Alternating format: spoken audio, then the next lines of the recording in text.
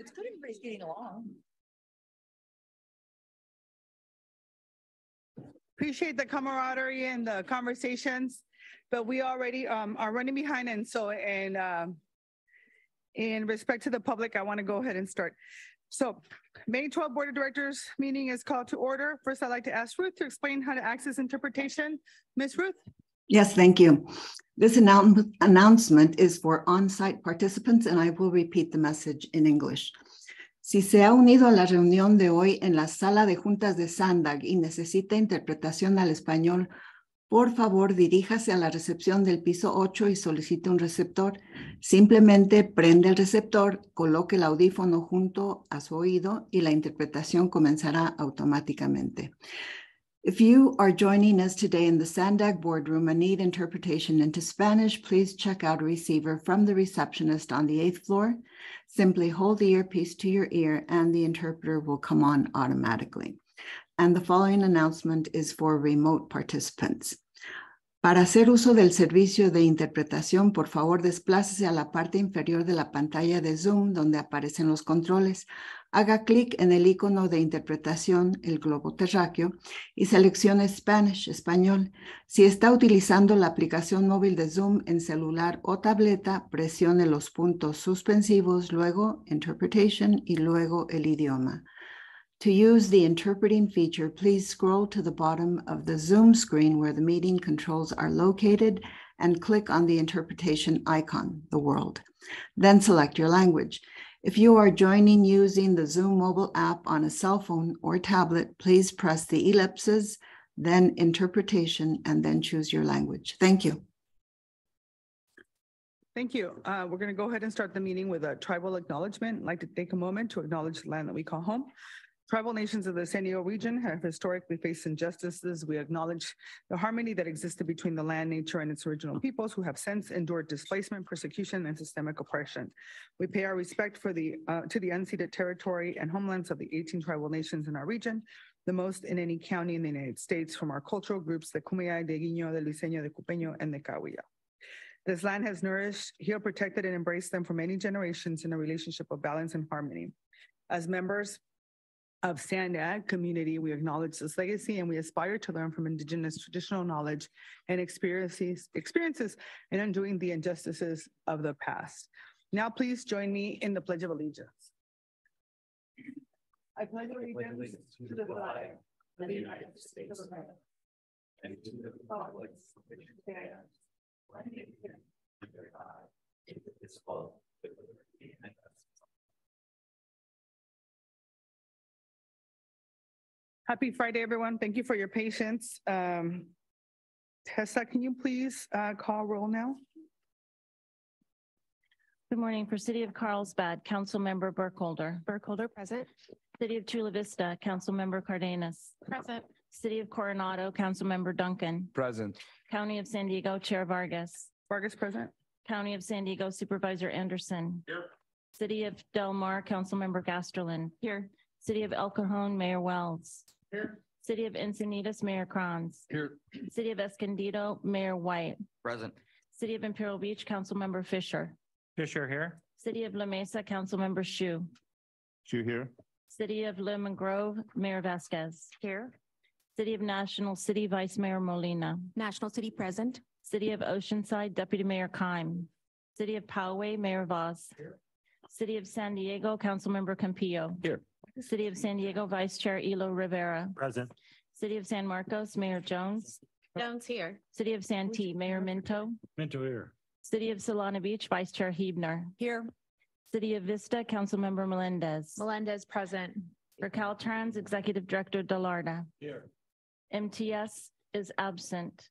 North County Transit District, Councilmember Edson. Present. Imperial County is absent. U.S. Department of Defense is absent. Port of San Diego, Joe Here. Stuyvesant. Here. San Diego County Water Authority, Director Kotz. Here. San Diego County Regional Airport Authority, Gil Cabrera. Here. And Mexico and the Tribal Chairmen's Association are absent, and we are confirmed a quorum. Thank you.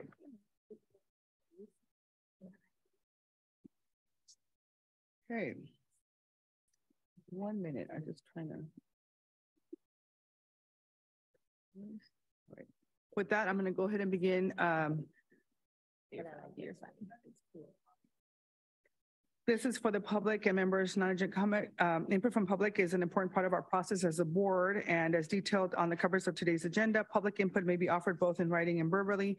And per our board policy, the amount of time allowed for each verbal public comment is determined based on the number of agenda items, the complexity of those items, and the number of persons anticipated to offer comment. This allows us to hear from as many people as possible and to complete our business while we still have a quorum. Based on those factors for today's meeting, member of the public will be allowed 1 minute for their comments. And so with that, Ms. Tessa, public comment. Thank you. Our non-agenda public comments are limited to five commenters at the beginning of the meeting. All others will be taken at the end of the meeting. The 5 commenters are all in person. I'll start with Gretchen Newsom, who will be followed by Truth.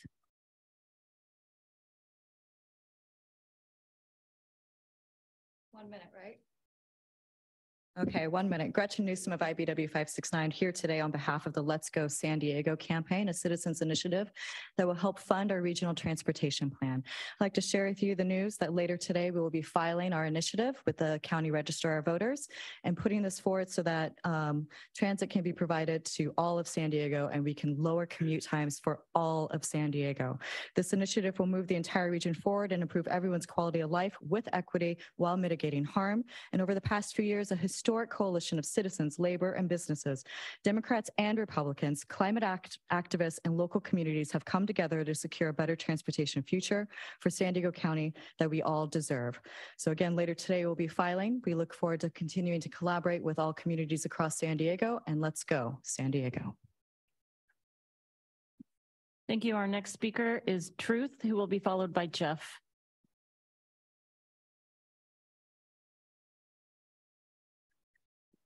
This is Truth, the #1 public comment all-star. Look, Sean, I even got a new jacket pin just for you. Regarding the last SANDAG meeting on April 28th, Rebecca, man, you sure got ripped off at the end with your inquiries. Now you know what it's like to be a member of the All-Star Club where nothing gets answered and usually disrespect is given, but don't give up. And I want to say a thank you to Katie for standing up for the public's right to speak with enough time. We're not getting it today. And Terry, you were all for what you called experiments to incentivize people to take the trolley. But who are you to experiment with our lives and money? And she also said SANDAG spending lots of money, more than $300 million to dig holes in Del Mar. But guess what? All SANDAG is really doing is digging one big pit to dead hell for San Diego County. For our Mexican amigos, también. Speaker Mark said that SANDAG will probably just change the name of the road use surcharge to something else. My recommendation is Hassan Vader's Death Star Road Beam. And we could, but you know, we could fix things here. We could just start with the elimination of SANDAG because they're wasting tons of our money, especially Hassan with his very, very expensive lunches. Thank you. Thank you. Our next speaker is Jeff, who will be followed by Kara, and then our final speaker will be Mary Davis. My name is Jeff. I don't think that many of you realize what you're a part of here in this room. What's at play in this room is the intended rollout of the New World Order, Agenda 21 with a mile marker of Agenda 2030. It is a dystopian, anti-freedom, enslaving long plan that is coordinated by the cabal via the WEF and the UN. COVID was just the deceptive kickoff event. The depop shot and destruction of small business was intentional, as is the destruction of our dollar. Anything smart, streetlights included, is about surveillance, tracking, and control. Trying to get the people out of their cars via VMT is about slowly confining the slaves to your 15-minute cities. You are all the unknowing henchmen of this cabal. ARPA funds are the bait. You remember how in recollection of 1930s Germany, everyone asked, well, how did the people fall for it? And we hear that history repeats. Well, you are the Nuremberg doctors this time around. You are falling into a trap and leading your constituents into their Holocaust boxcars. Snap out of it. Thank you. Our next speaker is Kara, who will be followed by our final speaker, Mary Davis.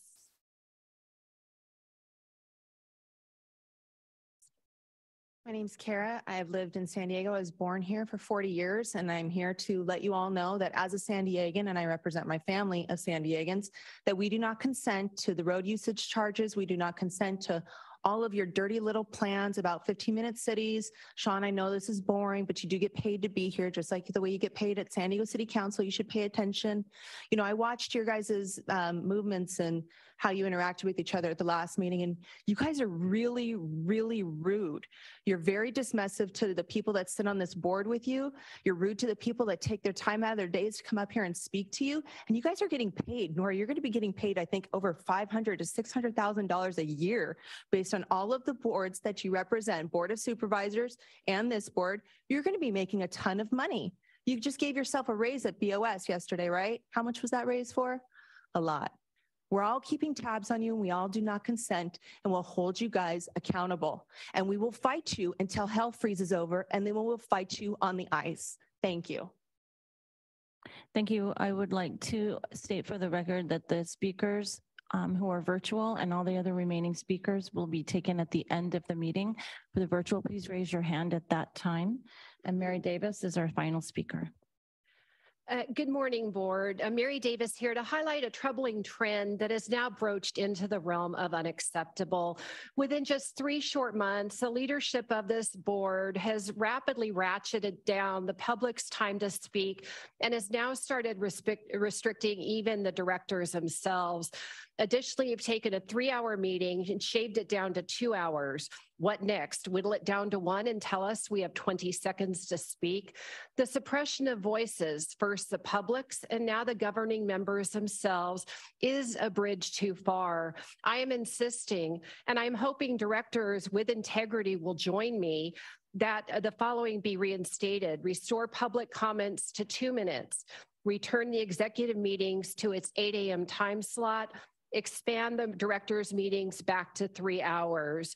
When meeting management limits voices and dissent, it actually devolves into censorship. Thank you. That concludes the public comments.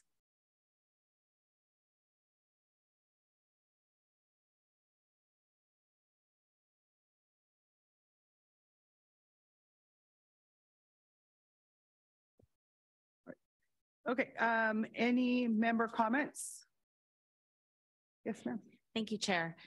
In light of the discussion from one of our public speakers today mentioning the Citizens Initiative, I would implore the chair to please put an agenda item on the agenda for the Board of Directors to be responsible and talk about us putting on an initiative for the vote of San Diego County residents to vote whether they want to tax themselves a 0.5 cent sales tax to pay for this regional transportation plan. Thank you, Chair.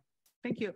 And so just for clarification, I am really happy to see all of the public speakers that come with me to the Board of Supervisors and to Luge and here. I absolutely appreciate the process. As someone who was an advocate, for those of you who don't know me, I was an advocate for almost 30 years, an organizer, and the person talking about issues around transportation, specifically advocating for the issues in our communities. And so I really appreciate our community coming forth. And then there's a lot of other mechanisms for folks to be able to share information with us, emails, connecting with us in our specific offices and everything like that. So I just want to make sure that everybody understands that the community is not being silenced. And I want to make sure that that we put that on the record, number one. Number two, in the executive committee, I mentioned to my colleagues that there was some changes in how the board was taking member comments for purposes of making sure that there's transparency, which is my commitment to all of you. You all sat with me at the board retreat, and we had a whole conversation about discussion was going to take longer, which is why this meeting started late today, because first of all, I was a little bit late for the meeting before, but then we wanted to have a robust conversation about the budget, and I didn't want to shut anybody off, and we did have a thorough conversation. That conversation will continue on. I'm not doing that because I'm a good person. I'm doing that because I believe that is the process that we need to follow. And so we have board member comments at the beginning of the agenda, and we're going to have board member comments and public comments at the end of the agenda as well. And this meeting doesn't end in 2 hours. This meeting ends whenever we're done with our agenda items. And so if anybody has questions, concerns, I just want to make sure that we clarify that for everyone. Now, next up, what we have is, let's see, Caltrans. Thank you, Chair Vargas. I have 3 quick messages that are non-agenda items. The first one is that the local grant program under the Clean California initiative, the application deadline has been extended until the end of May.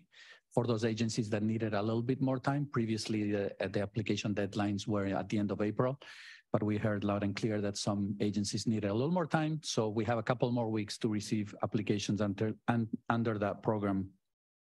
The second message that I wanted to say was to thank all of you in North County for your patience as we repaired the 2-mile stretch of State Route 78 that was damaged by a sinkhole. I know it took a couple of months and the detour wasn't easy, but I want to say our appreciation for the public and also for the elected officials that were affected by this. We did work around the clock. It's not easy to dig a freeway 60 foot down in the middle of a freeway and replace a numerous drainage systems that had contributed to that sinkhole. So thank you. Thank you again for your patience. And the third thing that I wanted to mention is a couple of weeks ago, we celebrated our Highway Worker Memorial event here in San Diego and also in Sacramento. That's where we honor the lives of 191 Caltrans employees that died in the line of duty. 2 of them last year. Kwanda McGadney in the Bay Area lost her life when a vehicle went into a shoulder and hit her, left a 10-year-old behind. And Shabazz Ali, he worked in the Fresno area and he lost his life while driving to work to one of, he was a civil engineer in the field, and while he was going to one of the projects, a motorist ran a stop sign, killing him, and he left behind 7 kids. So these are real people with real families, and we could have had the number 192 here 2 weeks ago on the same day that we were having the Highway Worker Memorial event in Sacramento. One of our own employees, a young man, was hit while removing debris on I-8 near the city of El Cajon by a truck that was driving erratically and went into the shoulder. Our employee sustained severe injuries. He's going to have a long road to recovery. I'm grateful that he's alive, and I'm grateful that the California Transportation Foundation has established a fund to try to help him financially. We will share the information with the clerk. But what I ask of all of you is please continue repeating the safety messages, move over campaign, distracted driving, impaired driving. We need alert drivers out there watching out for construction employees, for maintenance employees, and also for emergency responders. Thank you.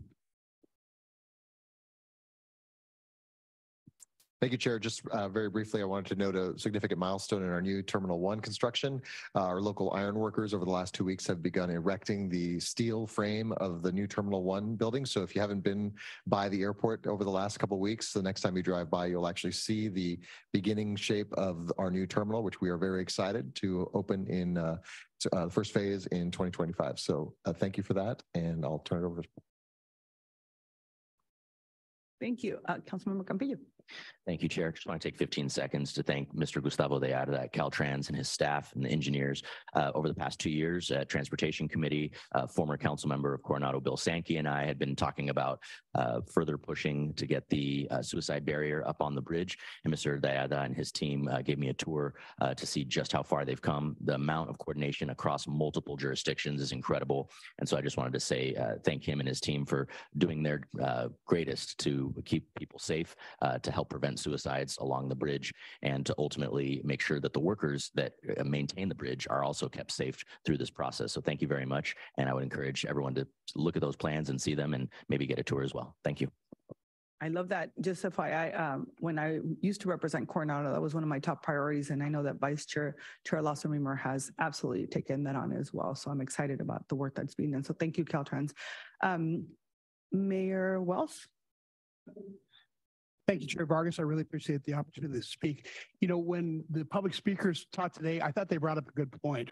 I've been on SANDAG for 12 years. We always had public comment in the beginning. I know that public comment has changed over the years because people are more engaged, and we need to make more time. I personally am willing to come at 7 or 8 o'clock in the morning so we can make sure that all the meeting work gets done and that people have a chance to talk. I think that there is an atmosphere of government not really giving people the freedom of speech and honoring the First Amendment. And I think that that's a trap that we should not be involved in. I think it hurts the organization, and I think it's not the right thing to do. So whatever we can do to make sure that people have the opportunity to speak, I certainly would support that. And thank you for the time. You're welcome. And just for clarification, the change in time was actually a request from one of your colleagues. I'm not going to out them because I don't want to, but a couple of your colleagues who come from North County specifically requested that we change the time of the meetings because of traffic, because of other things that we're trying to address.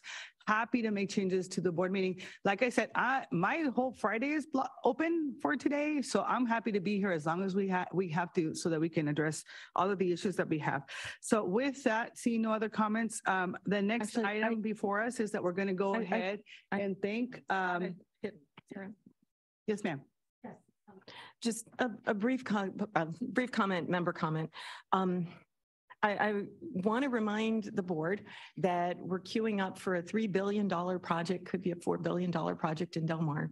And we have these two conflicting projects, inconsistent projects, if you will, going on right now that are both necessary. The $300 million planning for the tunnel underneath Del Mar and the $65 million Del Mar Bluff stabilization phase, whatever it is. And that bluff stabilization is going to wind up with 2 miles of seawalls on our beaches and will highly negatively impact our beaches. Del Mar is not happy with this, but we are putting up with it. And I did want to just bring that back to the forefront for this board. Thank you. Thank you. And feel free to bring it back during the budget conversation as well. Seeing no other member comments, we have a couple of ITALK members that I want to make sure we recognize today. I'm going to ask Dustin and Stuart, and Michael can't join us today, but if the rest can join us at the podium.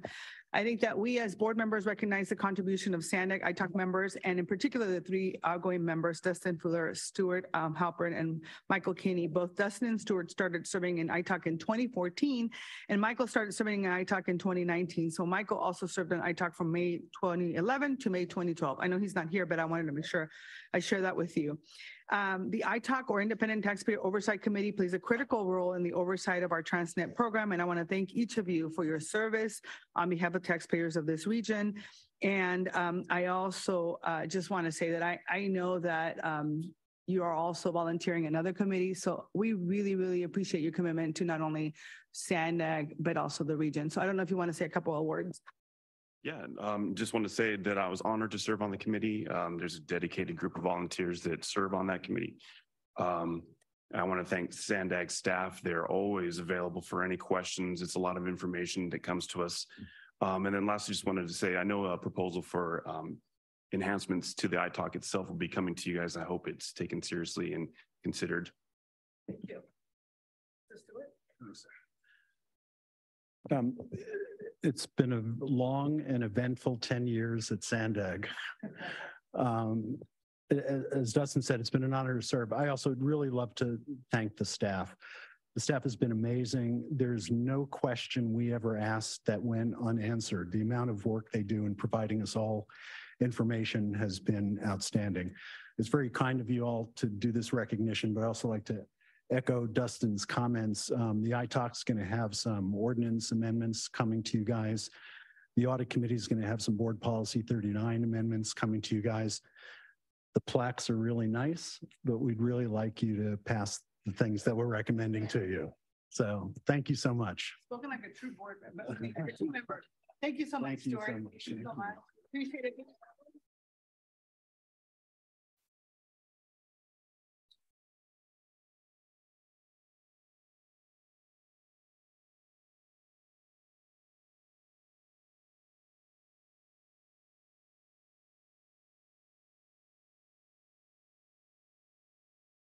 Sorry, to go ahead and give her report. This week, I want to thank the members of SANDAG who were able to join me as we hosted the Ambassador of Mexico, U.S.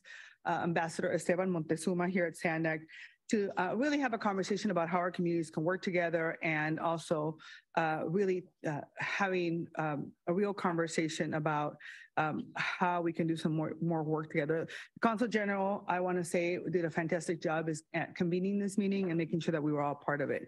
The other thing that I want to make sure that I share with all of you is that the UN Habitat has invited us to really highlight the SANDAG and the binational region.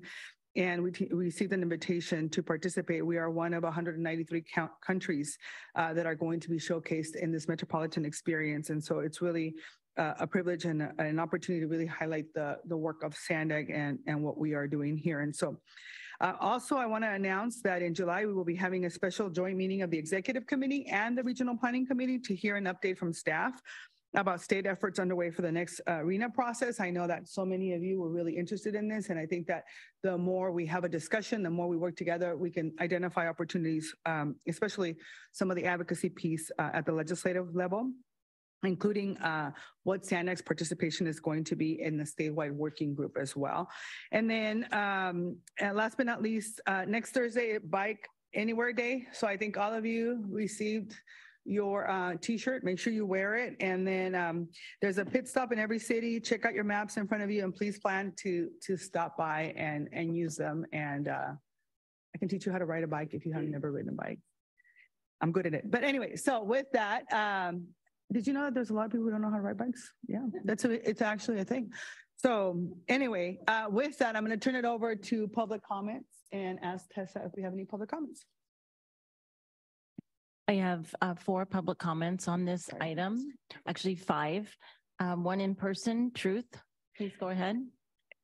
Drew, before I go, hold on, Truth, I'm sorry. I forgot to let Colleen give her presentation and then we're going to have public comment. Go ahead, Colleen. Thank you, Chairwoman. Your CEO is not here today because he is celebrating his daughter's graduation from graduate school at USC. She's graduating with honors in public policy. So super proud of her and a big congratulations to Hassan and his family. And I know this is graduation season for lots of folks. We have at least 5 or 6 people from SANDAG who are receiving graduate degrees. And I'm sure many of you have friends and family who are graduating from college and high school and so forth. So anyway, congratulations to all. I just had a few very brief updates to build on what the chairwoman said. Having the Mexican ambassador here in San Diego was terrific. And part of what he reported is that the Mexican side of Otay Mesa East is getting well underway and they expect to have substantial construction completed by the end of this calendar year. So that's very exciting news. Our team is continuing to work with the federal agencies to ensure that we have the resources and the staffing necessary to build our part of the border and working very closely to get that MOU signed so that we can get working together on what the design of the facility will actually look like. Low-Sand Rail Corridor, I think we reported to you all that we received a substantial grant from the state of California that will help fund almost half of the bridge in that low sand corridor. We've got a grant application in right now to the federal government. Fingers crossed, we will hear about that within the next couple of months, and then we can begin construction on that critical bridge piece in the low sand corridor. So very exciting. That'll be a bridge, double tracking. I think lots of people wonder, like, why does it take so long to get from one place to another in that corridor? Some of it is because the tracks aren't double and trains have to wait to pass one another. So that's very exciting as we continue to work on the design for the tunnel project. And then just to wrap up, there have been a few awards that SANDAG received from the Construction Management Association of America. So we took home awards for both the Del Mar Bluff Stabilization Project, as well as the Georgia Mead and Landis Bikeway project. So congratulations to the SANDAG team members on that.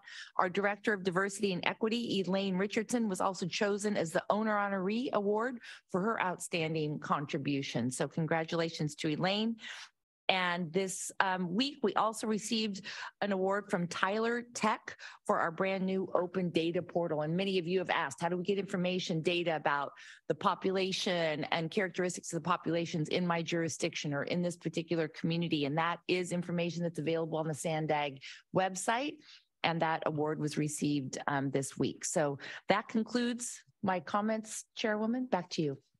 Thank you so much. Now we're going to turn it over to public comment.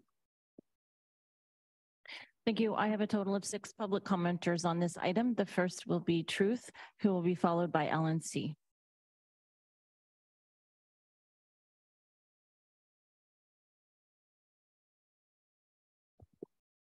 Hello again to my friend, Misinformation Minister and budget lover, Nora. This is your 2nd budget day in a row, so you must be flying high like an acrobat. Well, this is Truth, the secret ringleader to counteract Circus Vargas. So Nora, working with the UN Habitat, the United Nations, a foreign agency dedicated to socialist sustainable development goals that are diametrically opposed to our American values. Anyone that reads the UN's Agenda 21 plan will find that they aim to push all of us away from urban and suburban areas, and instead want us densely stacked and packed into stupid smart city mobility hubs without any freedom of mobility, everything electronically controlled and shut down, simple as a little kill switch. So I'm also going to ask as a friend that you please stop giving people like Rebecca a hard time about her legitimate questions and concerns about things like fraud that are definitely happening here. Thank you. Our next speaker is Alan C., who will be followed by Consuelo. Alan, please go ahead. Hi, good morning, Mike. Check. Can you hear me okay? Yes. Hello, can you hear me okay? Yes. Okay, thank you. Yeah, how many took the bus today? Obviously, hardly anybody. Okay, concerning your bike, the bicycle day, and you're claiming so many people don't ride bikes because they don't know how to ride a bike. That is hogwash. And all the pit stops you're going to be providing drinks on tables are supplied by delivery trucks. Do you actually get it? Your climate religion nonsense is not helping the people when the people need delivery trucks for milk, eggs. That's going to go up if you pass a road use tax. Bicycles are toys. We learned as a kid. Keep the toys off our streets. UN guides, are you kidding me? You rep the people of San Diego County, not other countries. And the millions who study Delmar track, you've had charge for years now. Now is the time to incorporate the shovels, move that track off the bluff next to the freeway, and stop risking our lives. Do your jobs, people, and the rest of you city council mayors, start speaking up, looking at how start helping the taxpayer from this tyrant. Thank you. Our next speaker is Consuelo, who will be followed by Blair Beekman. Consuelo, please go ahead.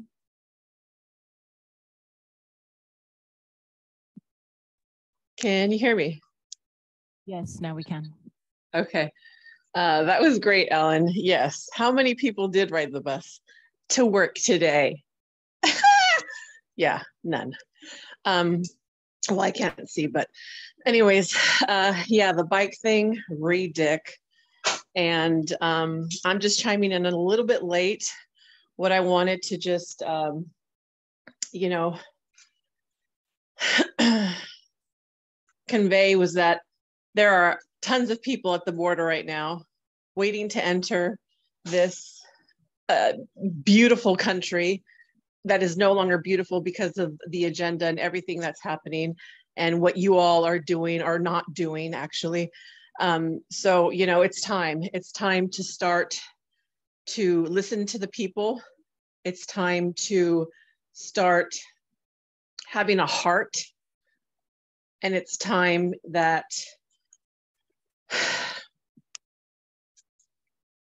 Thank you. Your time has expired. Our next speaker is Blair Beekman, who will be followed by the original draw. Blair, go ahead.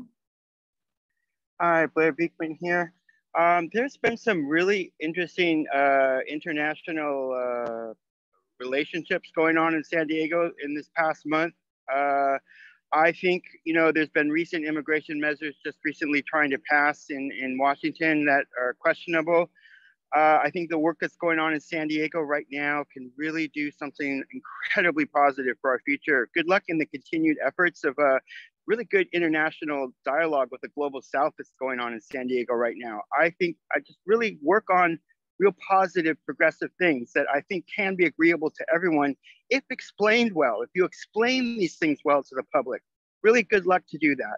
And with my remaining time, I wanted to comment on the bicycle issue. I know in San Jose, you know, there's an East San Jose and a West San Jose, and the East San Jose has more immigrant population. It's harder to convey the ideas of the good ideas of bicycle rider issues. And maybe that can be a way to talk about this issue better in the future. Thank you. Thank you. The next speaker is the original draw, who will be followed by the final speaker, Mike Bullock. Please go ahead.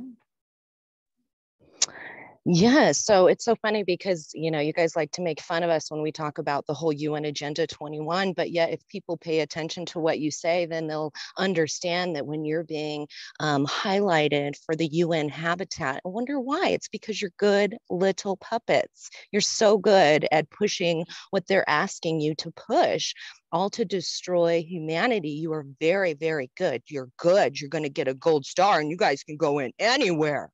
It's going to make you so special, right? Because as long as you play those games, and I love this whole bike day. It's like, you're going to give people little treats along the way. We're going to give you water. It's probably going to be sewer water. We're going to give you a little snack just so you bike. You think that's going to make people bike miles? I mean, like it's some kind of marathon that they're engaging in. It's crap the way you guys, I mean, I expect all of you to be biking that day. And if you don't ever fucking mention it again.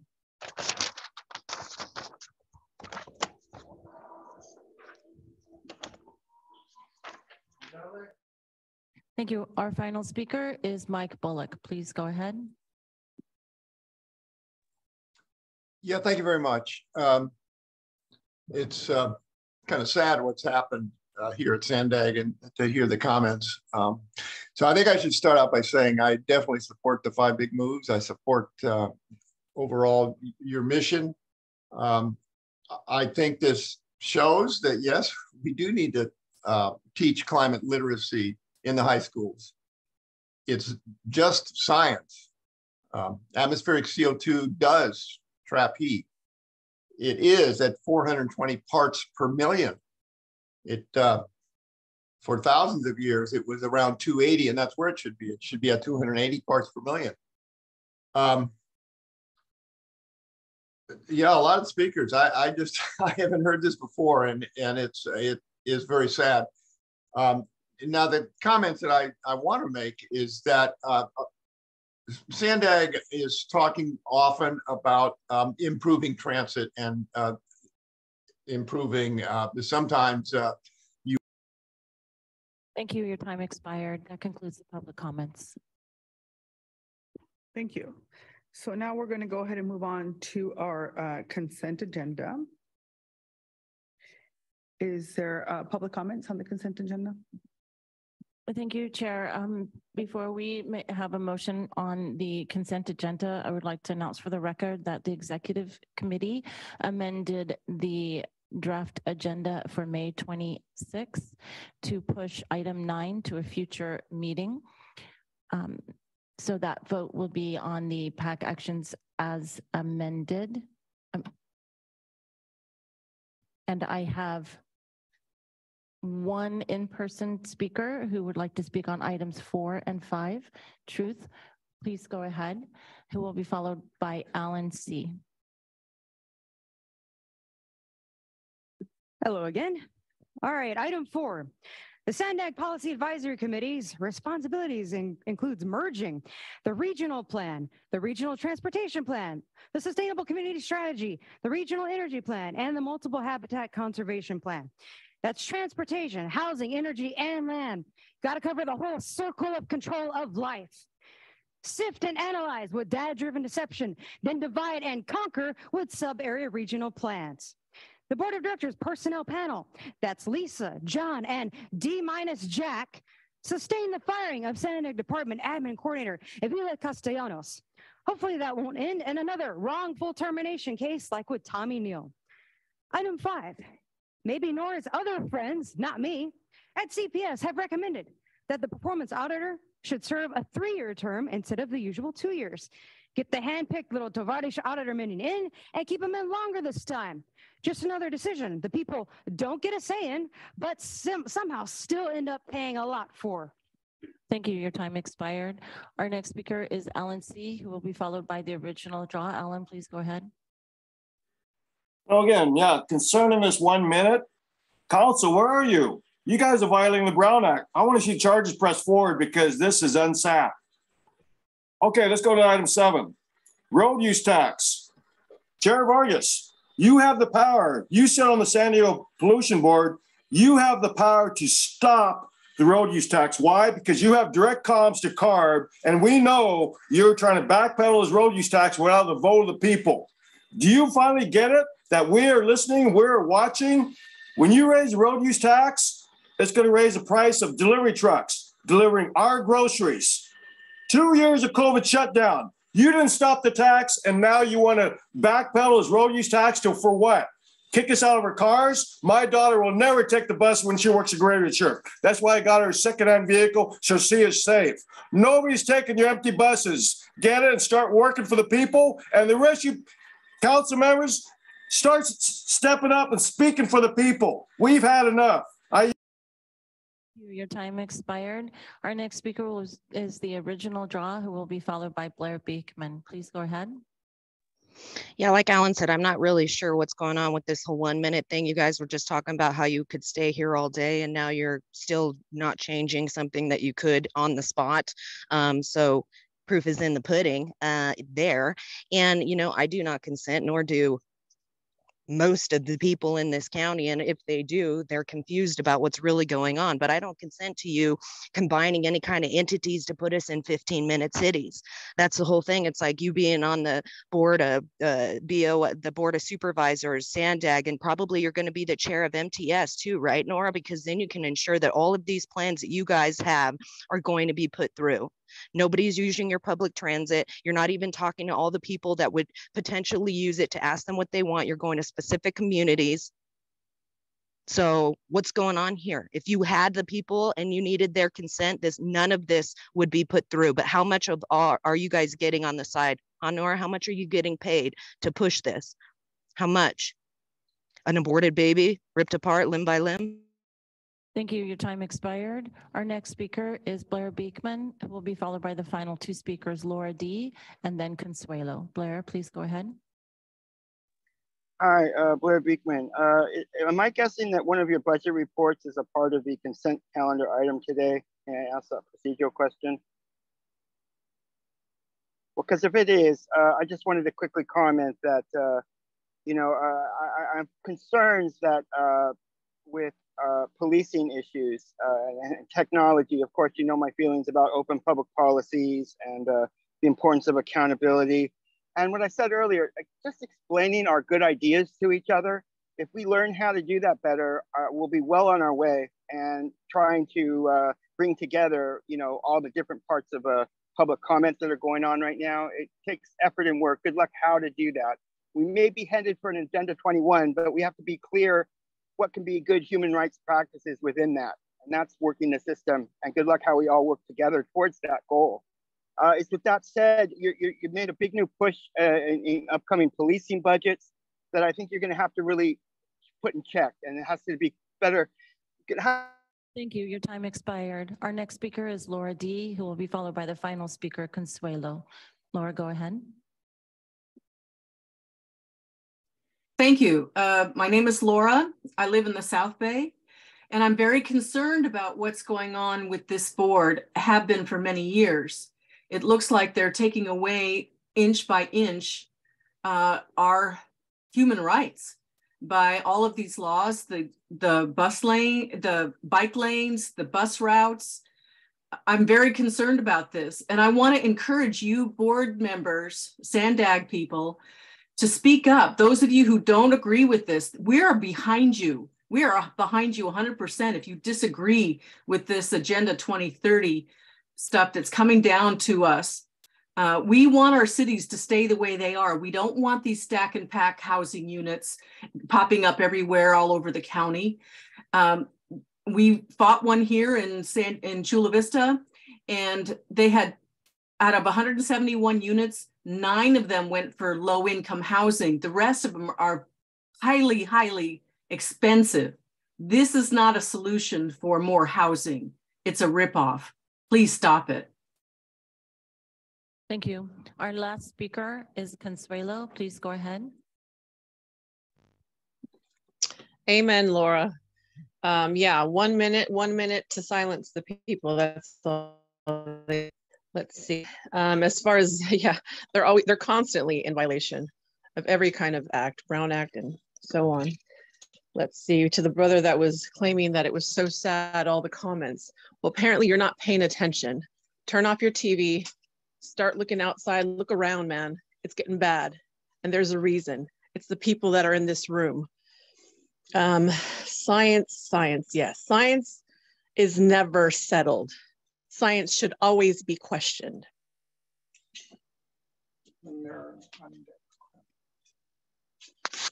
Very undemocratic. I'm done.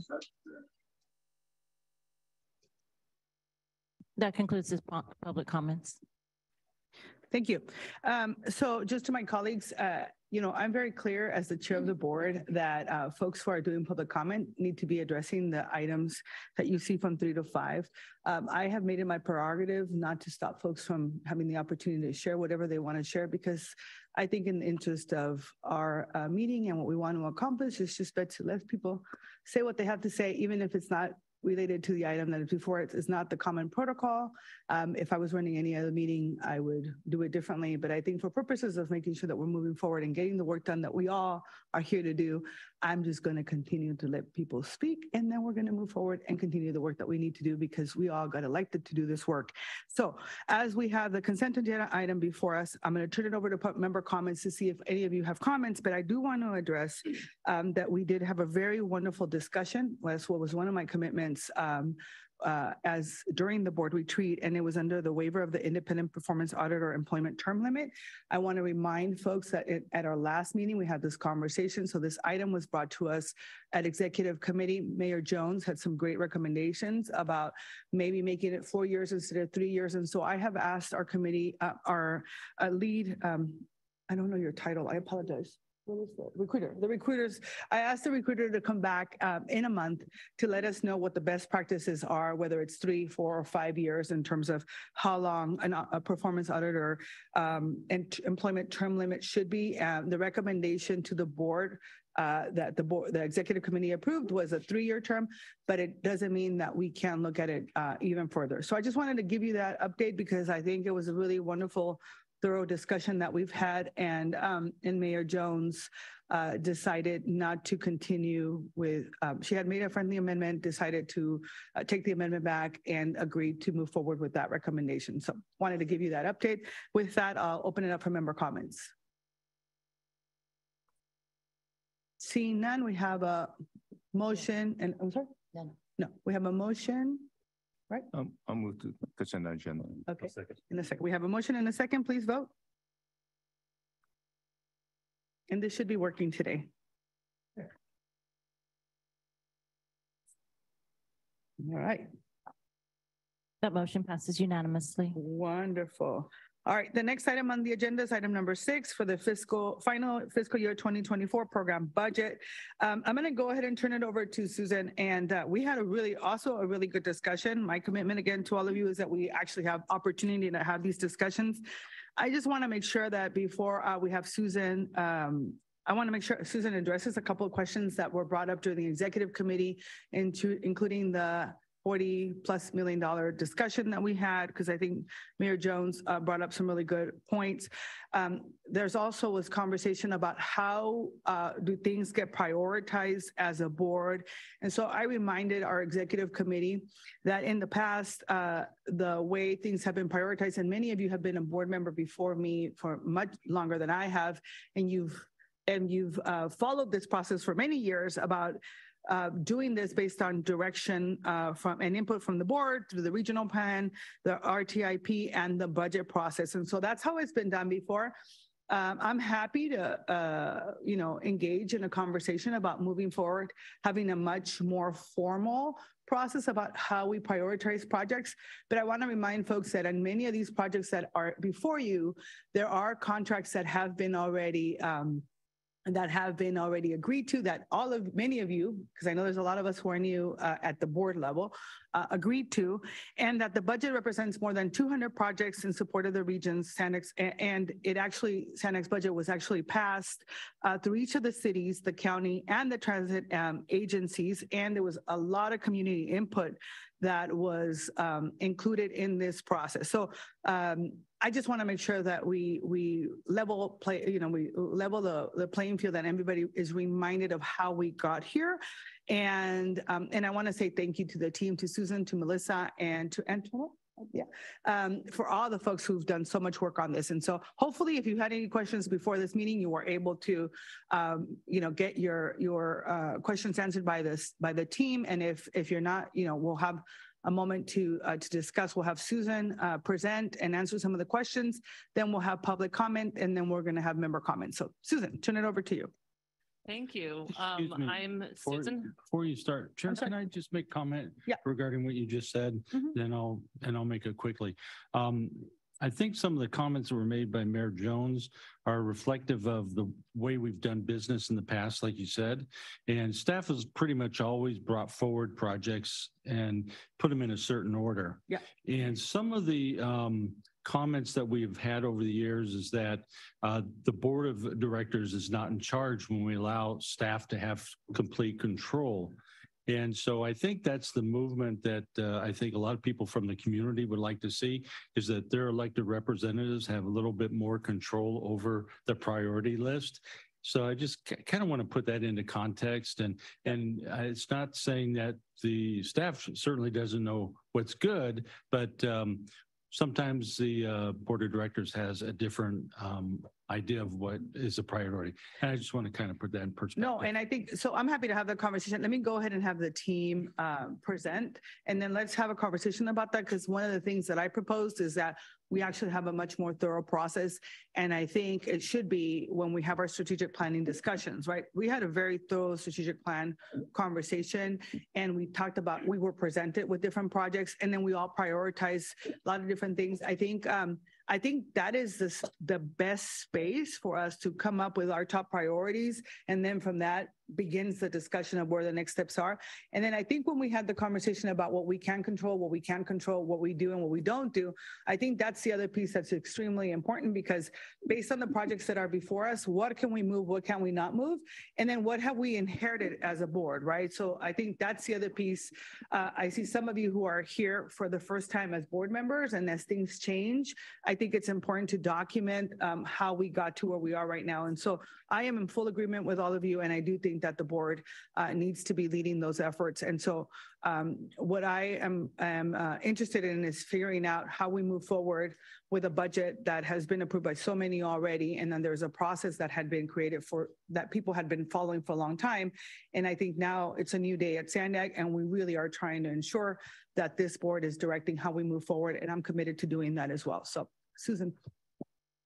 Thank you. I'm Susan Huntington. I'm the Director of Financial Planning, Budgets, and Grants here at SANDAG. I'm joined today with Melissa Kofelt, our Senior Director of Organizational Effectiveness.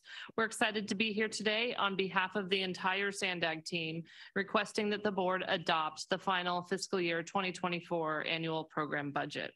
Today is the culmination of months of work, both internally and externally, with our stakeholders, our member agencies, and you.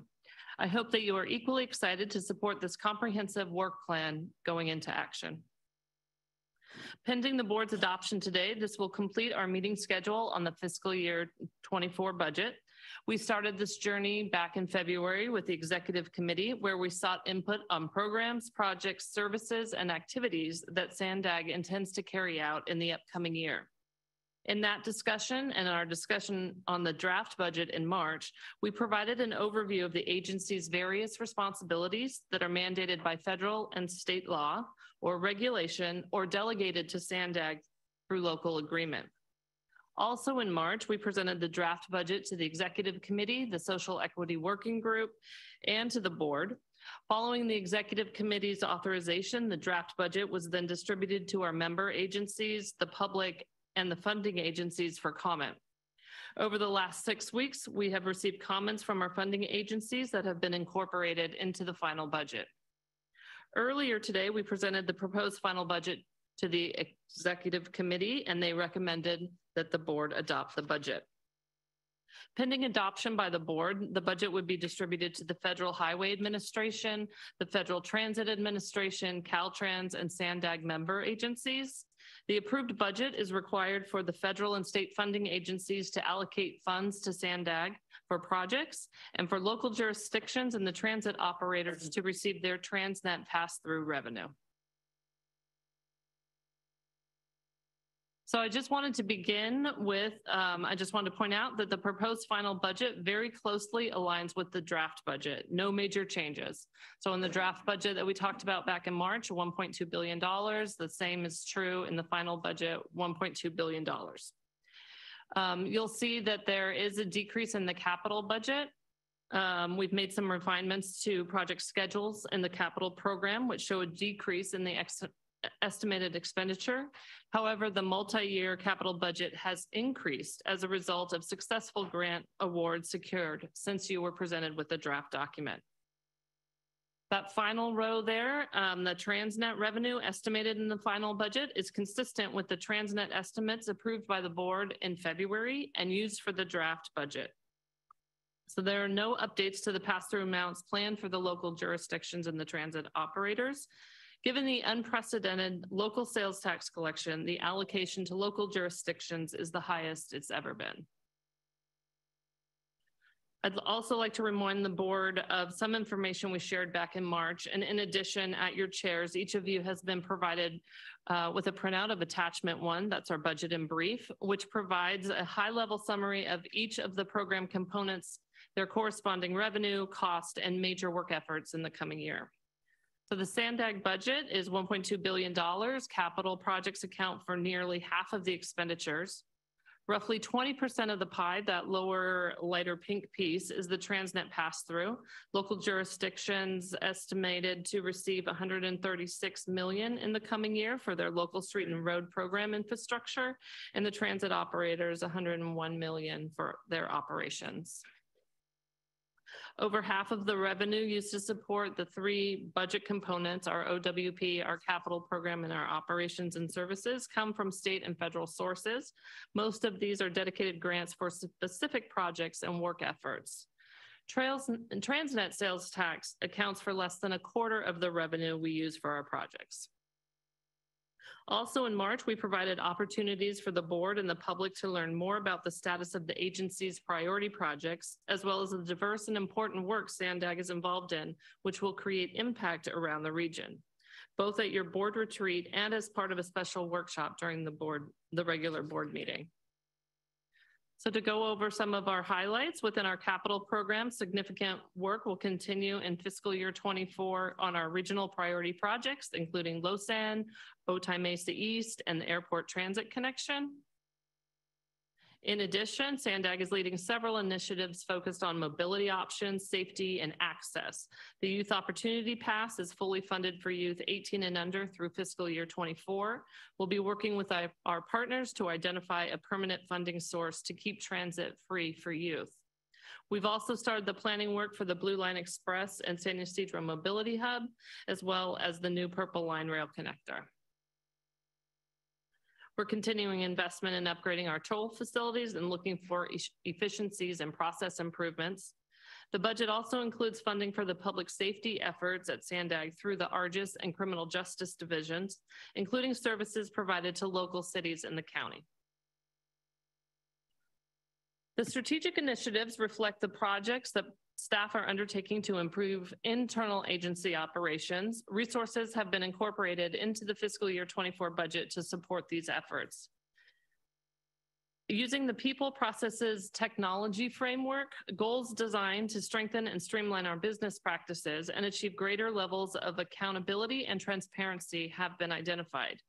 Examples include implementation of a new ERP system, which will replace several antiquated systems for core agency functions such as accounting, budgeting, payroll, and human resources, and also increasing and expanding training and development for employees.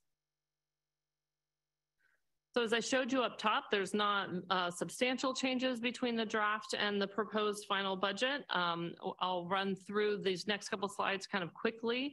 The information is contained in attachment 2, all the kind of ins and outs and refinements by project number.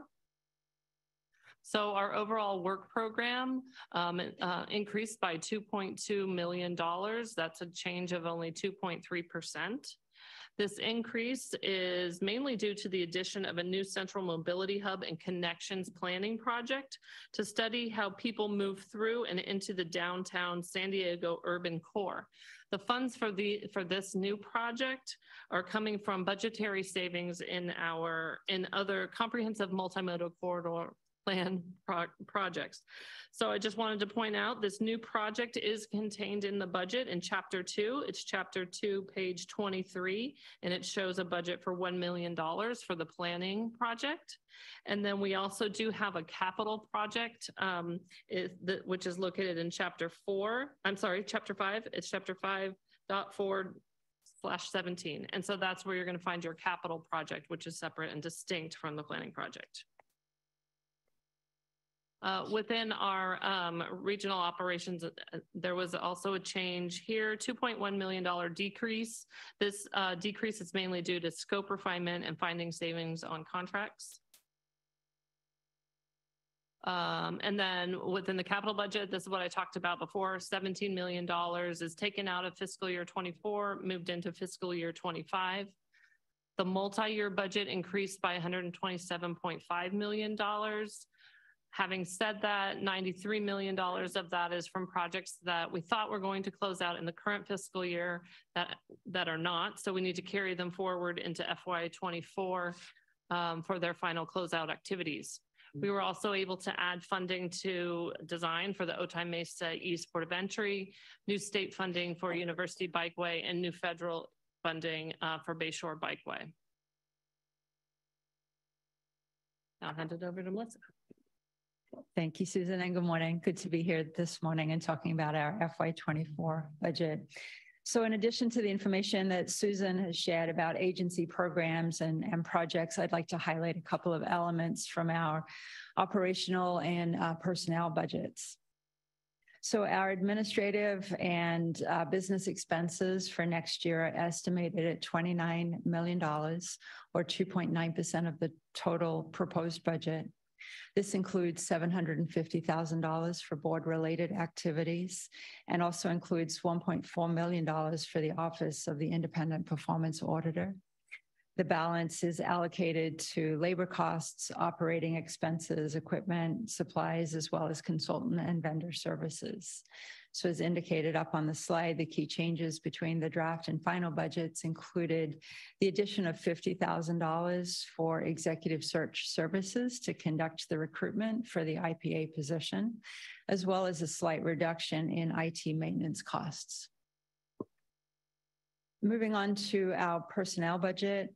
I think many of you would agree the importance of attracting and retaining talented employees and ensuring that the agency's programs and projects are appropriately resourced is of high importance to the organization.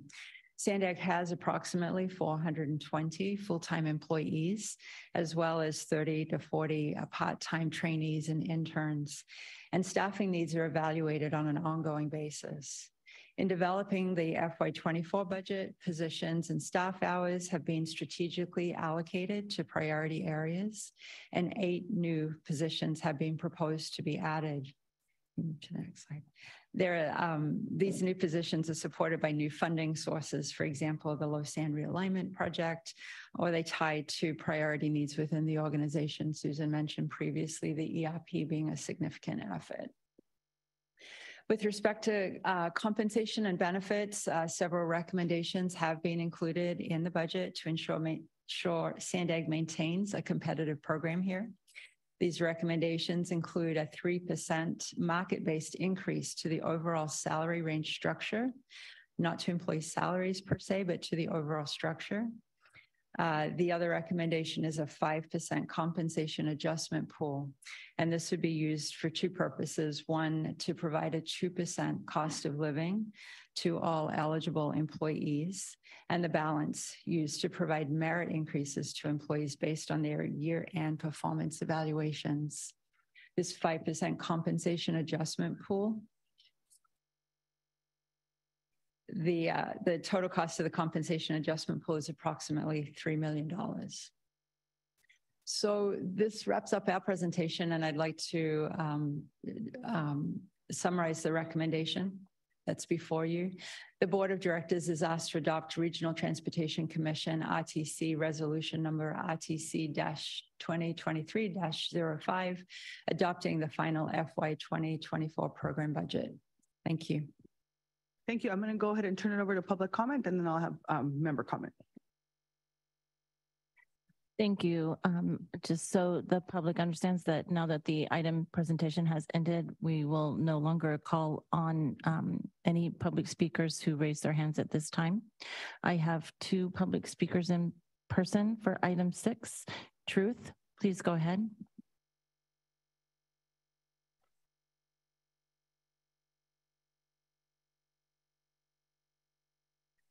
Hello, here we have a budget of 413 pages that, let's be real, nobody read. The total cost next year for the SANDAG Board of Directors is $743,000, including $245,000 in services, $180,000 in board compensation, and $193,000 in miscellaneous. SANDAG gets a total of over $244 million in federal debt dollars. It seems the real Death Star ship captain isn't Hassan, but the federal government. SANDAG's wasting money on what they call smart connections to convince people of what they feel are right-sized transit options to go along with their connected network of right-sized mobility hubs. What they've dictated is the smartest use of our taxpayer money. Thank you. Money will be wasted on more sustainable slime green bike lanes. There's a Vision Zero to use injured pedestrians as an excuse for a vision of zero cars. And they're keeping the weighted vote in order to keep the county and the city of San Diego in control of everyone else. They've made themselves the head of the Council of Governments to completely take away representation from we the people. Thank you. Your time expired. Our next public speaker is Dr. Bilaashka, who will be followed by a first virtual speaker, Alan C. Dr. Bilaashka. Thank you, members of the board. I'll try to make this as brief. It's a long meeting. I want to thank the board members and the speaker particularly, the chair particularly, for recapping and purposing everything that we do and focusing us. I think it's really, really great. Last Friday, or actually a few meetings, something came to my mind about the mobility hubs, and I support passage of the budget and the amendment for additional funding for the study of the mobility hubs, and I hope I get this in time. I would maybe think about mobility and splitting it into 2 parts. There's people mobility, then we want to get places. It doesn't matter how we get there or the vehicle or whatever, and convenience is a part of that, cost is also part of that. But there's also goods and services, and my time is up. I just want to say that perhaps it should be split in 2 locations for goods and service versus people.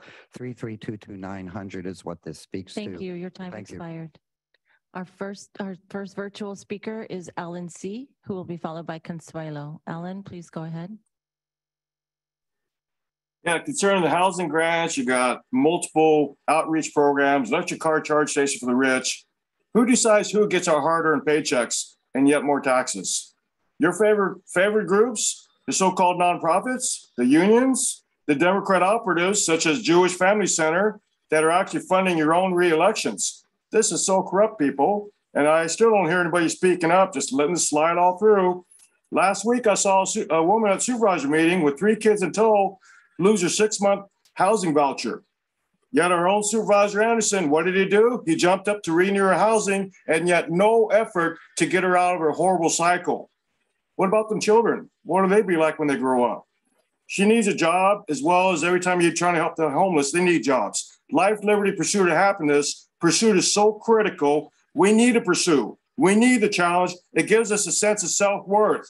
When are you going to start looking at that account to actually where the people can help themselves? I yield back. Thank you. Our next speaker is Consuelo, who will be followed by Mike Bullock. Consuelo, please go ahead.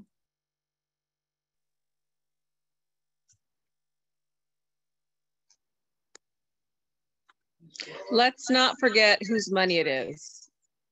It's we, the tax cattle. They bleed us dry, then tax us even when we die.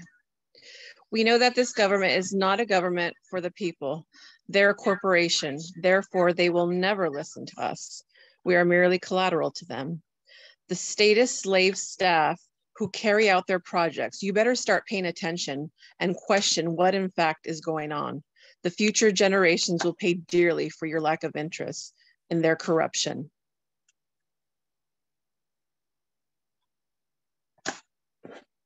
Where's the thing? It's in the corner cabinet. What corner cabinet? The one with the peanut butter? Yes. I'm done. I couldn't find it. Thank you. Our next speaker is Mike Bullock, who will be followed by Paul Henkin. Mike, go ahead. Yeah, thank you very much. My name is Mike Bullock. I live in Oceanside, as you know, and I don't always say this, but I am a retired satellite systems engineer. I worked for Lockheed Martin for 36 years. I have a degree in electrical engineering and a master's degree. I very much appreciate all of the information that was provided by the staff. As a member of the public, I see my job is to try to attempt to say some things that weren't said. I appreciated the sales tax collection assessment there, and I'm happy to see that you appear to have good funding there. But transportation really is about time and money, and certainly the gasoline tax was a great idea when it was first conceived, because mostly wealthy people drove. Now we have very low-income people that drive, and we need to get rid of the gasoline tax. We have good technology. It should be the road use charge. It should be means-based. Low-income people should pay. Thank you. Your time expired. Our next speaker is Paul Henkin, who will be followed by the original draw. Paul, go ahead.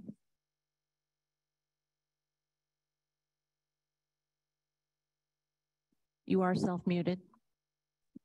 Oh, Henkin, SANDAG is too big for its boots, nor please rein it in.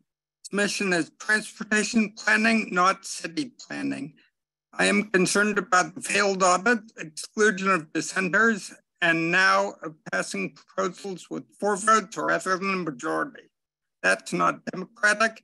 It's a public group, not a private club. But forcing people into the dirty, disgusting, and dangerous buses won't work. Their frequency is not often enough. They move too slowly. They stop too often. You want a trolley going into TJ? Good way to let gangs and drugs into this area, and driverless EVs? Crazy people. How far will you let their waste, fraud, and abuse go before you close the money taps and tell them to get lost? And 2% cost of living raise? That's disgraceful. SANDAG seems to be run by narcissistic bullies who can't withstand any dissent. You should have said no to it long ago. Your time expired. Our next speaker is the original draw, who will be followed by the final 2 speakers, stakeholder 1776 and Blair Beekman. Please go ahead. Only $1.2 billion, you guys. I feel like that is a little bit low, because we know Tijuanera Nora loves budget. So Nora, I feel like you were kind of, aiming low on this one. But as we know, you guys love to say that the money comes from the government. And if what was reality, like how the government is the one that is supposed to pay taxes, not the people, then you would be right. And the money would come from the government. And then sure, you know what? Let them decide how they use it. But it comes from the people. And you guys usurp those funds, basically steal them from the people, mismanage them, but it's intentional because you are using it to further enslave us. Therefore, we're funding our own enslavement, and you're depriving every right given to us by God, not by you, but by God. And so therefore you are under 18 USC 241 and 242, depriving the citizens and conspiring against their rights under the color of law. They're federal offenses that come with jail time. Continue to go down this path and see where it leads you. Thank you. Your time expired. Our next speaker is stakeholder 1776, who will be followed by the final speaker, Blair Beekman. Please go ahead. Radio check. Loud and clear. Fantastic. Oh, sorry, mic check. The San Diego Association of Governments serves as the forum for regional decision-making, acting as the metropolitan planning organization for San Diego County. What is an MPO? A Metropolitan Planning Organization is an agency created by federal law, the Federal Aid Highway Act of 1962, which mandated the formation of MPOs. Henkin asked why SANDAG is engaged in city planning just a few minutes ago. Under the federal law established in the 1973 Highway Act and the Urban Mass Transit Act that further expanded the scope of these MPOs. I just wanted to say SANDAG is just a slick ruse designed to bully local governments into compliance. It's designed to bully you into giving up your self-governance. Read your city charters, people. Read them. Why were your cities incorporated in the first place? Thank you. Thank you. Our final speaker is Blair Beekman. Please go ahead. Hi, Blair Beekman here. Thank you for allowing public comment from myself. I wanted to comment on these budget items that thank you, previous speakers, understanding that it's my hope that we can really work on 2030 RENA goals now and just put its good efforts and ideals now and just be talking about it. And I think that can facilitate something really good happening in the next few years. The work I do with tech accountability is really important, and the work we do at the local level is meant to invite care and how do we make decisions not based on harming each other. And it's that sort of thinking that I think can develop and build to a national and international level. And that's the goal, can be a good goal of this work that I'm doing. With my remaining time, it's my hope that with the recent police practices going on, we have to balance, reimagine ideas. We can't just be all pushing police, a new future police again. We have to be balancing. Thank you. Your time expired, and that concludes the public comments. Thank you. I'm going to go ahead and open up to our board members. First, Mayor Minto. Thank you for this opportunity again. A lot of work here, especially as a second, go around at this, so to speak. I did have some questions, and I know that if you want to dive down deep into that budget, you can find these answers, but I thought that I would ask them so that the public at least could hear them if they didn't have time to go and dig deep. And one of my questions was regarding the airport transit connection, central mobility hub. And how much is, are we on target with that? Where are we at in the process? Our team, Ryan? Yep. Good morning, Ryan Kohut, SANDAG Director of Strategic Projects. Right now, we are working to finalize an airport transit connection concept study. That study is looking at, the various types of transit connections that we can make to connect the airport to our transit system. We are looking to complete that study and then report back to the board on June 23rd, along with a general program update. Okay, and did that study include members of the public? The study is a technical study. It's an engineering study. So we're looking at the various leading transportation technologies, trolley, enhanced bus service, and automated people mover systems. We are looking at various alignments to the north of the airport, to the south of the airport.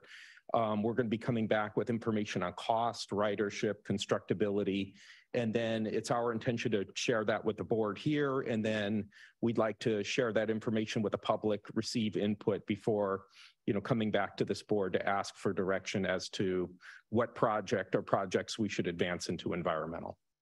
Okay, thank you. And then another question was on the Transit Equity and Youth Opportunity Pass.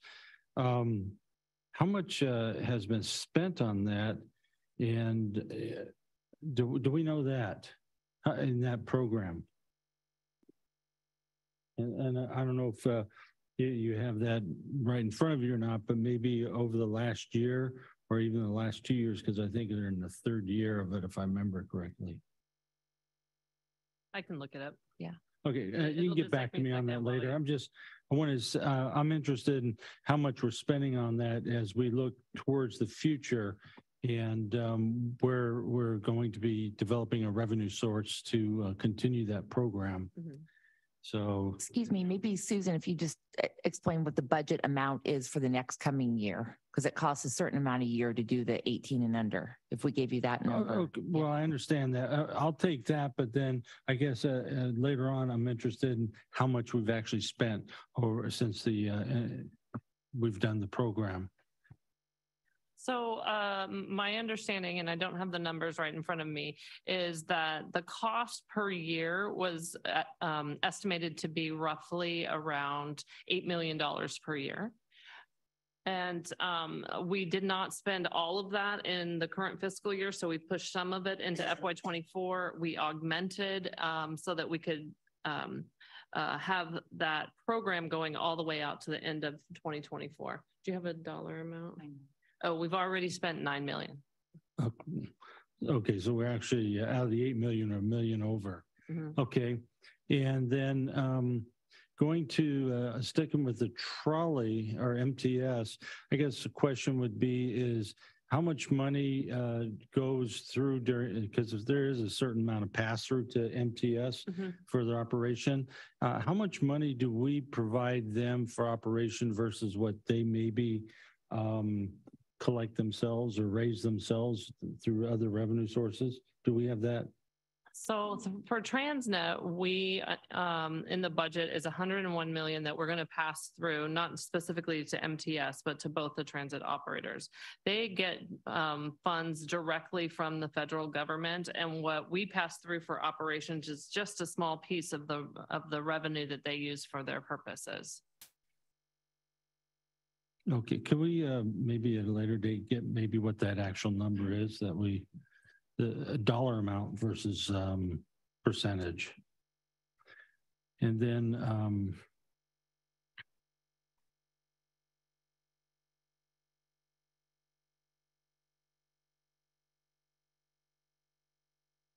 give me just a second here. This is a long document, so we're talking about, I'm looking at the total price and the timeline maybe on the San Diego River Trail that's through the Carlton Oak segment.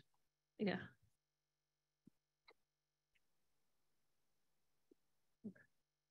I'm sorry I didn't have this for you earlier. I just was, as we were talking through this, I just started making notes. Okay. You're looking for the other questions and you're looking for the answer. I just want to remind folks that the County of San Diego actually did allocate 1.5 million. That was my initiative that we pushed and the board unanimously supported. That is actually part of the $9 million. And then the other part is that we've actually had, I think it's 6 million total rides since the beginning of the program, and 600, I think, rides a month, right? 600,000 rides a month and 50,000 of those unique rides. So I just want to make sure that's like, I want to make sure I share that because I think that we've been true partners in this process and it's working. So and not lobbying you, just informing you. That's great because that's where it's going to eventually get to is that, is it just our money or is there a collaboration of money, so to speak? And then, and I don't know, this might not be under the budget, but we're talking about the coast canyons and trails, State Route 52. What part of State Route 52 is that going to cover? And do you want to talk about that? Antoinette has that. And I'm curious about trails on State Route 52. What does that mean? So that is the name for that particular CMCP, and it covered the entire 52 corridor. So we're expecting to put a trail along that entire 52. I think if we're going to call it something, I mean, because where do you put trails along the 52? There are a number of projects proposed in that CMCP. Some of them include things like new bike paths and trails. There's also the roadway improvements.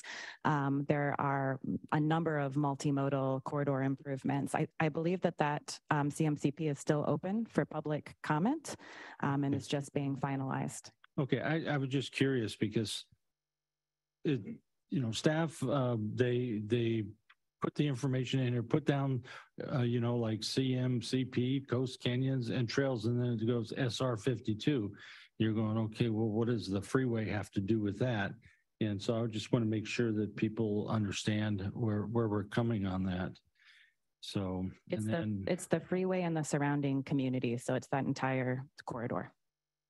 Okay, and then I think I've got more questions on the next item. Thanks. Okay, thank you for that. Councilmember Jack Fisher. Thanks, Chair. My comments aren't specific to this budget, kind of the budget process as we go forward. In the first page of the budget in brief, it talks about the key initiatives, and it talks about, part of the mission is the impact of the quality of life that we have. And then the final part, it says, by partnering with community members from business to elected officials, we can ensure that all of our efforts are grounded in what's important to our communities. And, as I looked across on the other side where the window says that, SANDAG's mission is serving the people of the San Diego region. And my comments are in regards to the transit, the pass-through that goes to the local municipalities. I found out that a minor portion of that is allowed for road maintenance and upkeep, and the majority portion is for larger renovations and new roads. And, I don't think we can lose sight that some of the roads in our region are poor. They're not maintained. And I think it's important for local municipalities. And again, I don't pick on it, but I know they have the most amount of roads that I drive on is the city of San Diego. I'd like to see us be able to use some more of these funds to improve the roads. I know that this agency spends a lot of time on mobility hubs and all different ways to have people have different opportunities to commute. I got two words together. But I think it's important that we don't forget the majority of people in this county drive cars. They really do.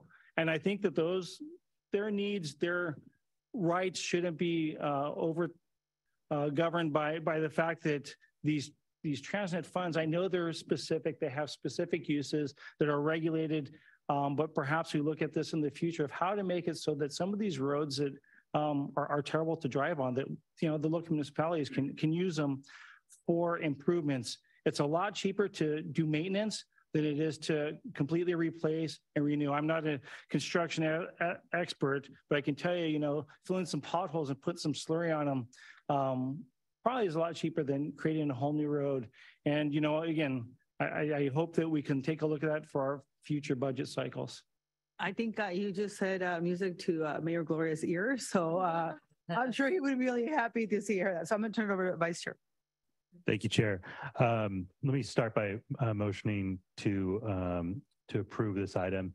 Just one thing I did want to highlight. A lot of times we look at the budget and we think about what's not in there or things that we'd like to have instead of what's in there. I do want to call attention to the amount of federal and state funding that SANDAG pulls down for this region. It's not a little bit of money, and that doesn't just fall out of the sky. I think it's over $100 million that's been awarded to this region. That's a it's a product of work done by the employees of this agency. And I think that bears us expressing some appreciation for. That is not we're not just, kind of birthrighted all of that money. We go and we win it. And I think that that's something that we should be proud of, express appreciation for. It doesn't mean there aren't improvements to be made. I do think that part of this conversation has illuminated some of the ways that the presentation of the budget and the process for producing the budget could be improved, including making it more clear what is restricted and what is not restricted. Would love for every San Diego pothole to be filled, but I don't think that the allocation of the funds would allow for that necessarily. And we also know that one of the ways to preserve roads is by reducing the amount of traffic on those roads. And one of the ways of doing that is by providing folks safe alternatives, safe, efficient, and cost-effective alternatives. So again, I appreciate some of the ways that this conversation has made it clear that there are ways to improve the process, to improve the presentation. I also think that we should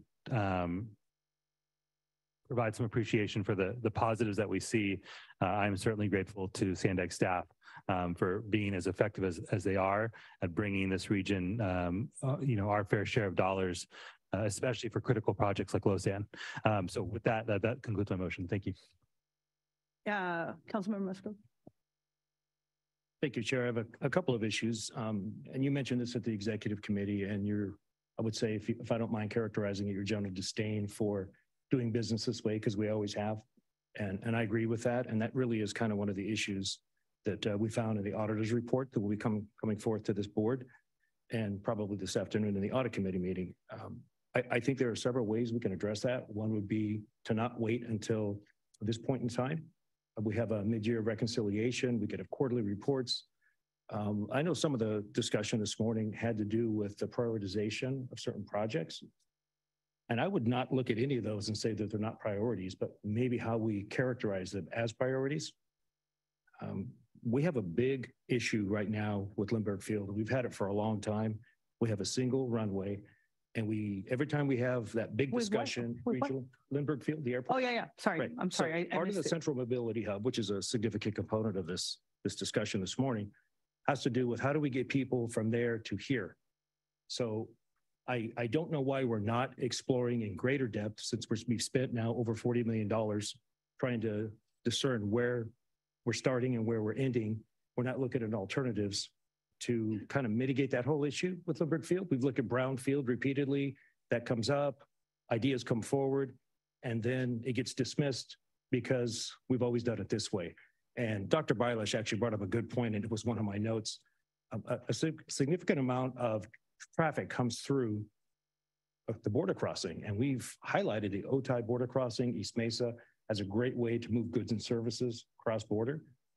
We have an airport down there. Why are we not looking at that as the focus point? We could still maintain Lindbergh Field, but we really need to decentralize our whole concept of what we're talking about with central mobility to satellite facilities. We're talking about VMT and how we all pay a penalty. I don't know how many people live in the city of San Diego that commute to Lemon Grove from work, but I know there are a lot of people in the suburban communities in this county that come into this region because that's where the employers are. So I think if we took a general mindset of decentralization, it would help us with our VMT. It would give us greater focus on where we identify a central mobility hub and where it needs to terminate, not as a single point, but multiple points.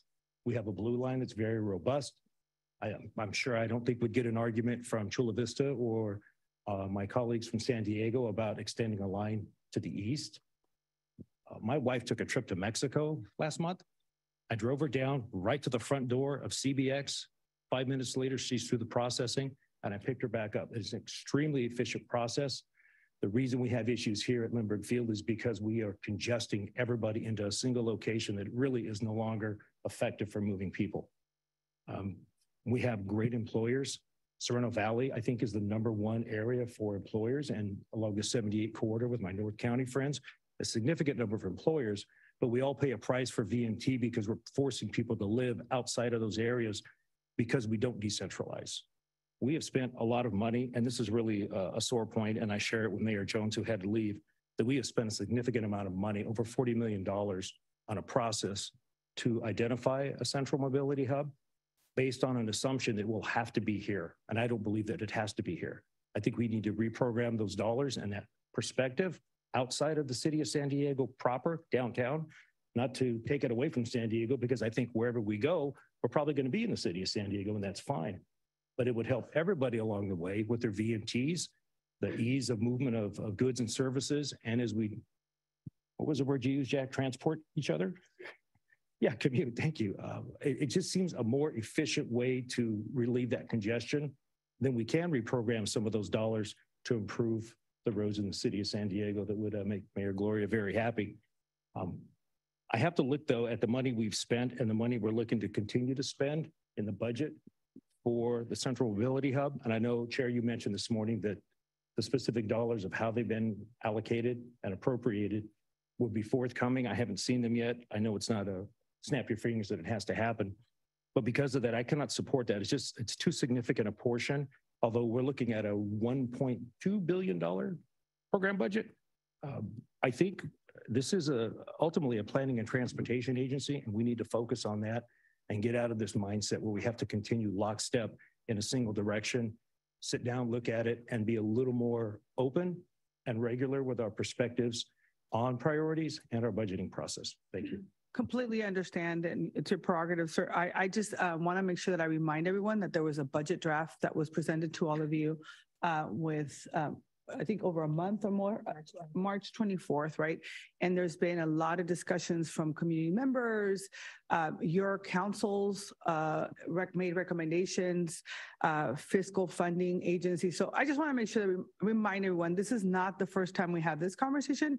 Everybody has the prerogative to vote the way their conscience votes. But I will tell you, I love the fact that you brought up CBX, because I was a little field rep for the local congressman during that time. And Jack is, council member is laughing because you remember when people said that there was going to be only, the narcotraficantes and all the bad people were going to be crossing. There was going to be drugs all over the place and all sorts of nonsense. And it was visionaries, elected officials that were visionaries, whatever you thought about them or not, who invested in programs like Sentry and CBX that your wife gets to go on there now and use it. But let me tell you, nobody believed that that project, I mean, I worked for the congressman for 5 years and left and worked all sorts of different places and came back. And that did not open up until after many, many years, after a lot of misinformation and misguidance. So I think that the beauty of doing the work that we do at SANDAG and the region and the regional lens is what's really, really powerful. So I am committed to looking at the budget process. I think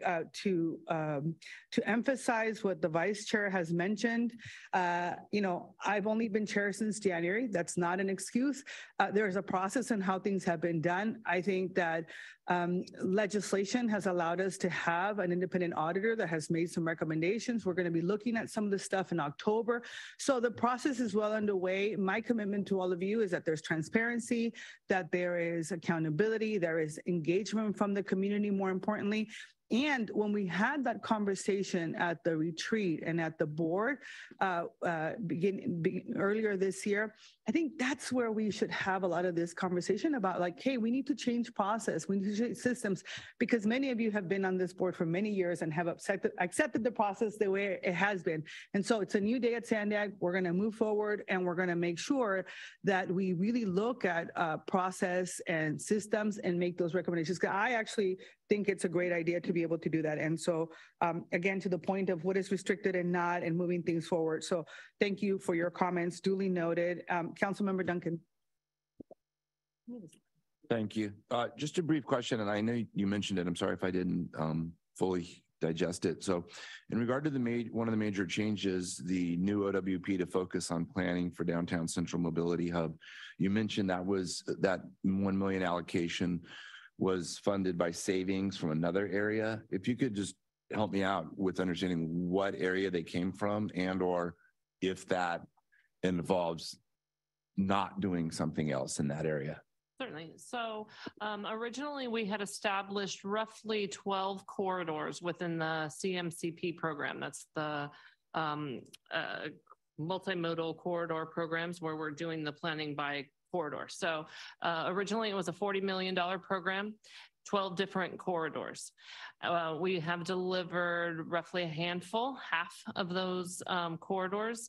And through that process, we have developed processes, templates, outreach strategies, and we realized that that amount, that $40 million to cover all of these corridors is not needed.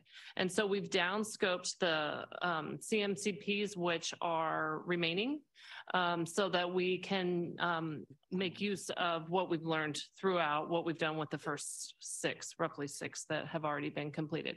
So we will continue to do the CMCPs on those other corridors. We just don't think that they're going to cost as much. And so we downscoped those in the budget, and we were able to capture those savings for this other planning effort for the downtown connections. Okay, thank you very much. It's very helpful. So it's fair to say, right, that there wasn't a particular project or something that was cut, obviously, it was the scope. So right. So in attachment 2, there were 4 projects within the CMCP program that have a budget reduction. Thank you. Mayor Minto? Yeah, sorry to make a second run this, but don't apologize, sir. That's what we're here for. But, I think I'd be remiss in actually pointing this out, because we've talked about it so much over the last 3 years. And that is that in this budget is improvements for the I-15 State Route 78 connectors and 78 SR 78 HOV lanes, the I-15 State Route 78 connectors, and State Route 94, 125, State Route 52, I-5 optional improvements, and then the I-805 sound walls and auxiliary lanes. And I also understand that there was $12 million put in the budget to begin that truck climbing lane out of Santee over the 52. So we've complained an awful lot about those, and they're in the budget, they're funded, and I guess the only thing I can say is let's get her done so that we won't be have to talk about them anymore. So is that a second to the motion? Sure, why not? Fantastic. So we have a motion and a second. Please vote.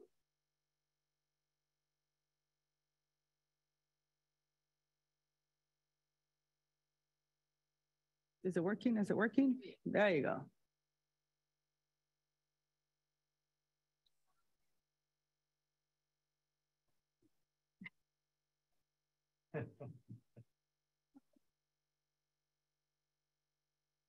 All That right. motion passes with 13 yeses and 6 nos. Thank you, everyone. And I really appreciate the discussion. And this is only the beginning. Like I said, I am fortunate to be your chair for 2 years, unless something else happens. But with that, I will make sure that we look at the budget process, and a couple of you have recommendations, and we're going to take that into consideration and come up with opportunities for everybody to be part of it before it actually gets out as a draft. With that, so I want to have a conversation with all of you about this because it's 12:10. And I know many of you have time certains that you have to leave. And so I want to ask, we had the first initial discussion on the 2025 regional plan workshop at the last meeting. Today, we were scheduled to have the workshop part 2, which included a presentation from the team, the staff members, and then we were going to have an opportunity for us to participate and engage. So there's 2 things. We still have time. Right, we still have time. If we move this item to the next meeting, we're still going to be able to be okay. Or do we stay and we continue to do the work now? I want to leave it to the pleasure of the board. Yes, sir.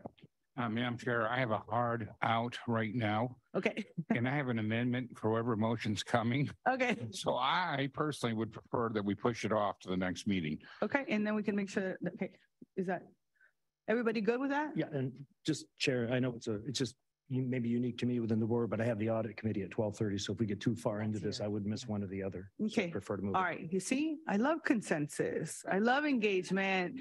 I just want to say again, thank you so much for everything that you have done and for participating and for the discussion.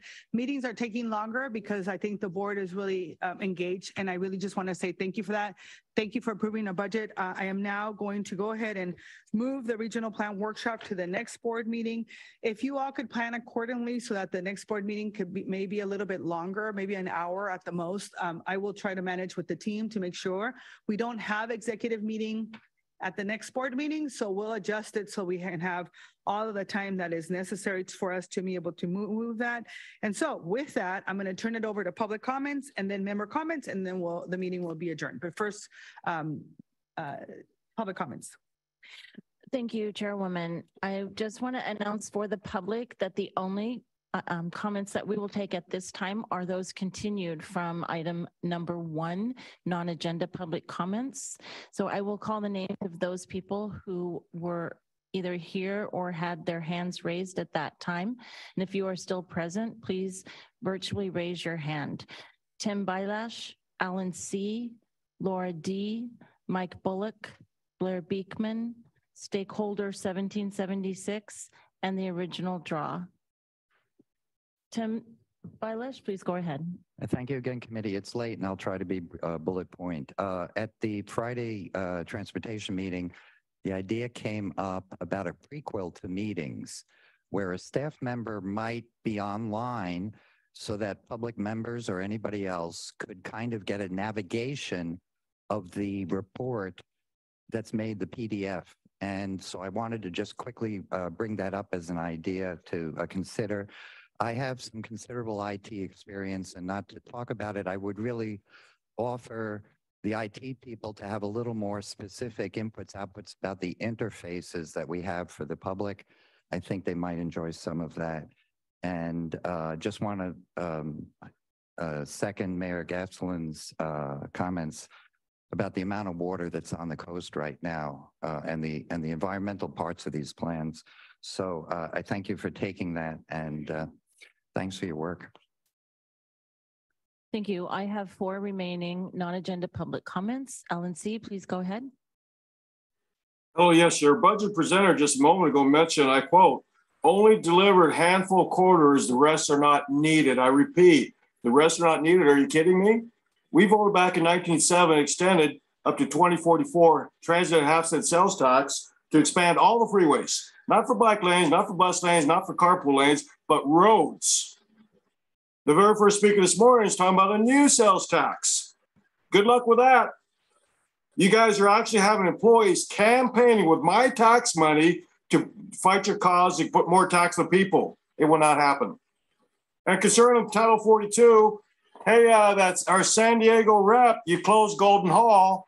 Perhaps now you should reopen it because you're going to have thousands of people crossing the border. You got 2,000 homeless out in the street right now. Reopen Golden Hall, open up that homeless shelter, help the community. I yield back. Our next public speaker will be Mike Bullock, who will be followed by Blair Beekman. Mike, go ahead. Okay, yeah, thank you very much. Mike Bullock, Oceanside. And I just want to report this, that CARB's latest scoping plan is really a kind of a shocking dose of reality. And it should not be ignored. As you probably know, California's first climate mandate is to reduce emissions to 40% below our 1990 level by 2030. CARB's scoping plan shows how California can do that. And it calls for a 25% reduction in per capita driving by 2030. And just comparing that to your 2021 regional transportation plan, there CARB only required a 19% reduction, and that was for 5 years later, 2035. So the new scoping plan values 30% more 5 years sooner. And it does come right out of the state. We must have priced parking, and that needs to be widespread. And we need a road use charge. And I would say it should replace the Thank you. Your time expired. Our next public speaker is Blair Beekman, who will be followed by the final speaker, the original draw. Blair, please go ahead. Hi, thank you, Blair Beekman. Thanks for allowing public comment. I wanted to comment a good luck on Del Mar redevelopment issues. There's some incredible tributary water issues around the Del Mar area. A real good luck to yourselves to make that a real sensitive, open conversation, how to address. I wanted to be able to also address concepts I've been trying to say all meeting about. San Diego is trying to consider a future of smart streetlight technology at this time at a $4 million price range and budget. You know, believe it or not, I think we can honestly talk about the future of that smart streetlight stuff in the $50,000 to $150,000 range. So obviously, we really can talk about a future of minimal use practices of technology, and we don't have to go for a plethora or a ton of tech. We really have to balance the future of policing and the concepts of reimagine. I hope it's time you guys take that stuff really seriously. Thank you.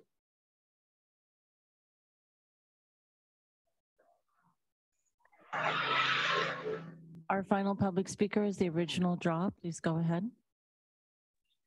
I love when you guys use words that we can use against you, Sean, like we go win the money. You're such a fool. And then, you know, we let people say what they want. Shut up, Nora. That is totally bogus. And I'll get into that in a second. But you can also say we can, what we can and can't control. You act like your hands are tied and you're not implementing all these things and you don't have control around it. You just want all the money to do that. So therefore, it's like, Nora, you don't silence. You were an activist, were you? Well, then why do you continue to silence people and call us your friends when at the BOS meetings, I was brutally assaulted by the sheriff? And what did you do about that? Nothing. And have you said anything about it? No, nothing. It's very interesting because the way that you do all these other meetings, you sit there and you silence the people, you tell them that they're not on topic, and here you're trying to act like, oh, I'm trying to like listen to the people, they're my friends. BS. And the whole thing that Alan said about expanding the roads and using taxes for that, what are you using those taxes for now that were allocated for that? You're doing it for something else, just like everything you're doing now is not going to be used. Thank you. Your time expired. That concludes the non-agenda public comments. Thank you. Any additional member comments? All right, seeing none. With that, the meeting is adjourned and we will see you at our next meeting. Have a wonderful, happy Mother's Day to everybody. If you're a dog mom or a people mom, happy mom.